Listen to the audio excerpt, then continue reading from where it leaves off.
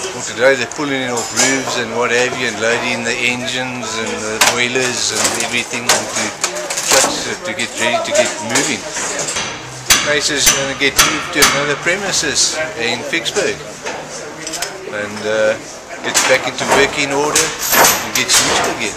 It will continue in Vicksburg.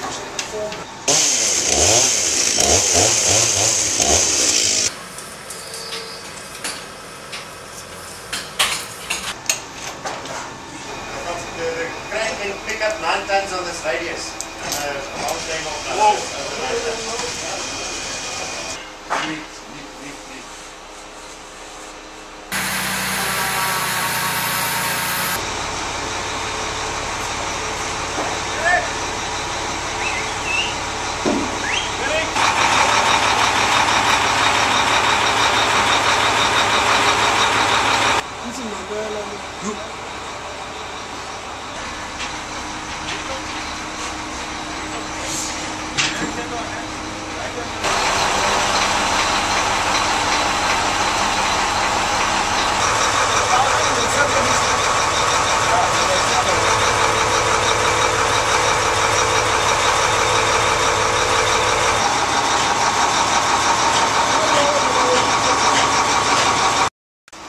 I'm Andy Self. I come from Elgin in the Cape.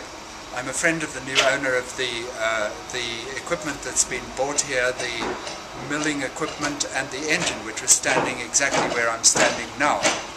The engine was a Crossley, is a Crossley from 1907. It burned producer gas, which is made from anthracite. So instead of burning into carbon dioxide and water, it makes carbon monoxide and hydrogen. Carbon monoxide is highly poisonous and hydrogen is highly explosive. So it was very dangerous to work with.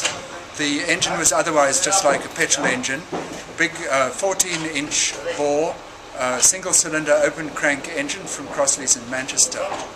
The engine drove a belt through this space on my right hand side, and then it drove the mill machinery in the room next door, in the main building. Right, we're now on the milling floor.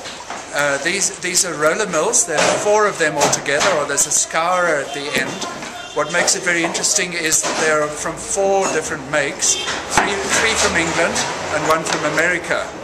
The mill behind me comes from Henry Simon. The one behind that, ER&F Turner, that's in Ipswich. The firm still exists. We've been in contact with them. The mill behind it is from Thomas Robinson in Rochdale in Manchester, in Lancashire. And the one at the end, the scourer, is from S. Howes in New York State.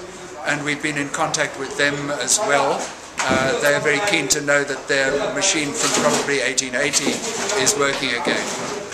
One characteristic about the whole business was they never had a truck to deliver any of their goods. They had a cart, and what kind of horses they had.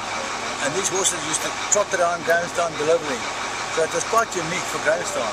Oh, listen, it's sad to see the end of it, but at the same time you cannot stop progress. And there's obviously no need for it any longer. And I think it's gone into good hands, that's the main thing. The fellow who has bought it, he has some big ideas. And obviously they know this area is going to be redeveloped by the new owners. So you can't stop progress.